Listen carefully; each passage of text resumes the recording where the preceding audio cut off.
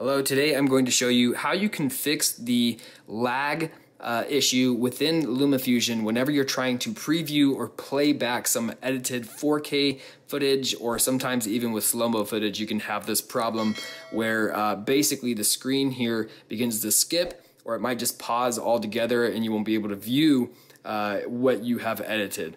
So to fix this, it's actually pretty simple here. We just want to select the little gear icon in the bottom right hand corner. Right, let's go ahead and select this, and then once we're in here it brings up some settings and we want to tap on where it says preferences.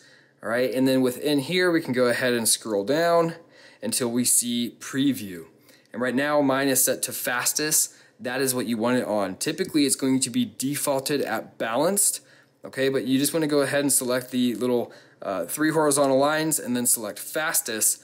All right, and now you can exit out of this by selecting the little X in the upper left hand corner here, and now all of your edits, even if it's a lot of 4K footage in slow motion, you're going to be able to view it with no problems. If this video helped you out, please like and subscribe, and if you want to see some more Lumafusion videos in the future, just let me know in the comments down below. Thank you for watching, and I'll see you next time.